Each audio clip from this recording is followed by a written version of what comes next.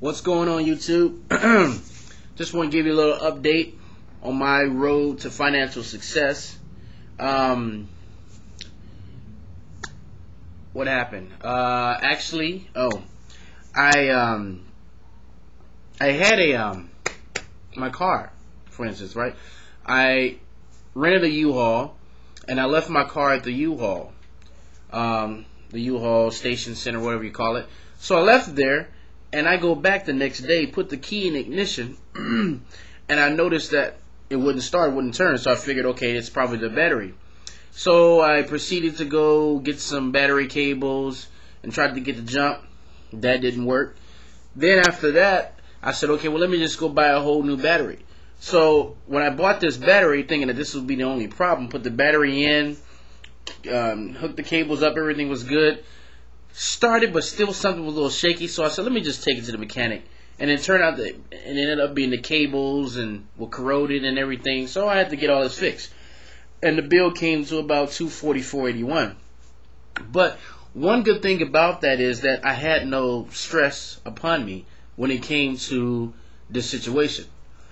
Now, if this would have been about 5-6 years ago, I would immediately panicked when this happened, because I was like, oh my gosh, do I have enough on my credit card? Is the credit card maxed? Or I would run through these scenarios, or oh man, I got to put this on the credit card, or if I didn't have money on the credit card, oh, I have to borrow this money or whatever, So it would bring up anxiety. So by me having an emergency fund in place, and with my emergency fund, I put $300 a month into it. It gave me the sense of ease. It gave me the sense of, Abdul, calm down. Everything's taken care of. You have this taken care of. You just take this money out. And see, one thing about an emergency is that you won't have one every month. Right? They don't happen all the time. But when they do happen, you need to be prepared. So it gave me a sense of accomplishment to say, hey, you know what? I actually have an emergency fund. But here's the good thing about it. And I know for all you people out there who say, well, I only have a credit card because I only use it for emergencies. Here's the problem. Let's say I put this emergency on my credit card. Then another emergency comes.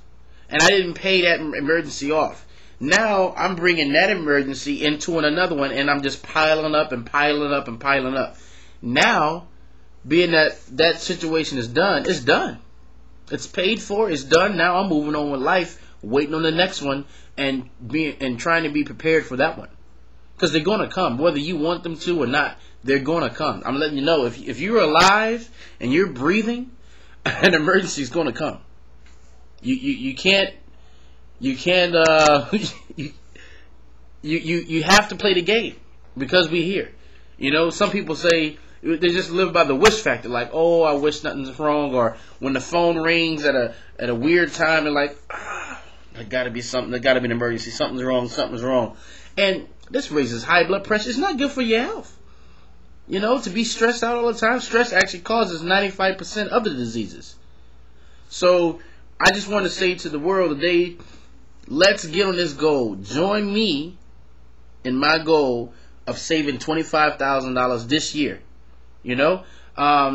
I'm going to have my ebook up. I'm working on it, but I got a lot of other projects going on right now, so it's going to be up shortly. And when I say shortly, maybe a month or two, because I got a lot of things on my plate right now. So bear with me, and I want to tell you right now, if you can't save $25,000, save what you can, but save it, because if you live to save instead of living to work, you'll be more well off, and then you can live like no one else later. I'm going to repeat that. If you live to save, you'll be well off. So live to save, not live to work. Because here's the problem. People say, like, well, you only have one life. Okay, that may be fine and true and dandy, whatever, whether you believe in reincarnation or whatever. Could be fine, it could be true. But here's the deal. The life that you live, you want to make sure that you're taken care of. You don't want to prematurely go out here and buy jet skis and all these other kind of things. But when an emergency like this happens, or any other thing happens, you're not prepared for it, because you chose to go out and do a childish thing of let me buy something. Really, I don't have the money to pay for it. That's really what a credit card and the credit mind basically lets people know.